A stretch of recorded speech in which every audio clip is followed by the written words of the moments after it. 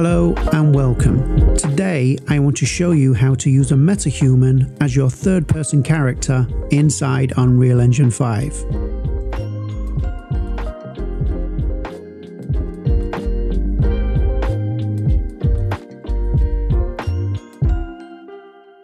Open Unreal Engine 5, create a blank third-person project and name it the name that you require.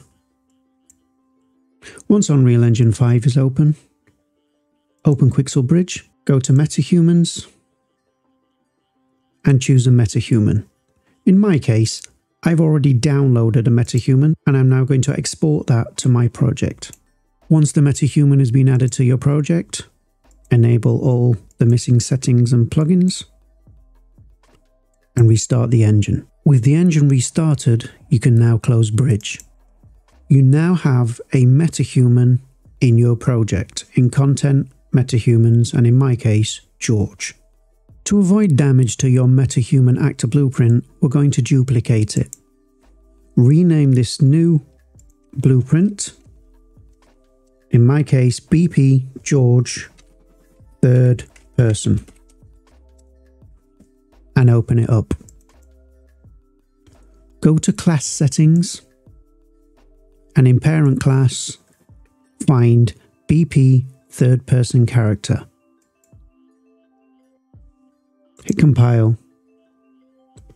Next, select Body and drag that on top of Mesh.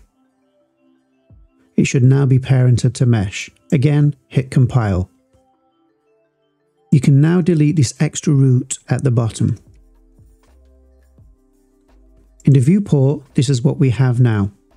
Select Body, and in Location, reset to Default, and in Rotation, set to Default.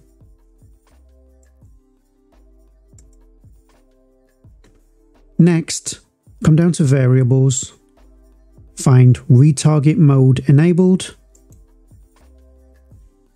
come over to the default value, check, and compile.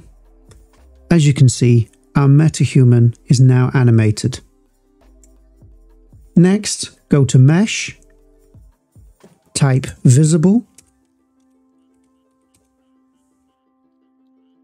uncheck Visible,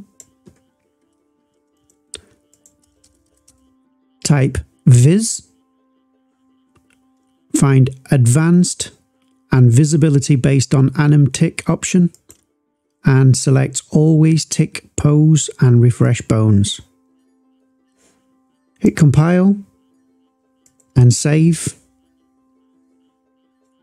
Ensure that your capsule actually does match your MetaHuman. In this case, I think we're okay.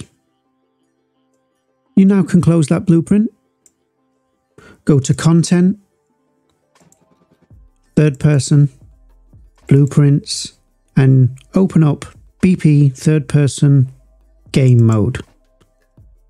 In Default Pawn Class, choose our BP George Third Person Blueprint, compile and save, and hit play.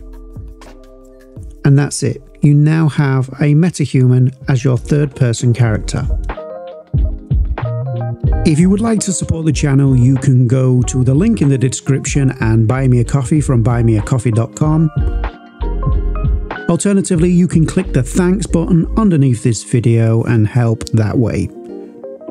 If you enjoyed today's tutorial, please remember to like and subscribe. It really does help.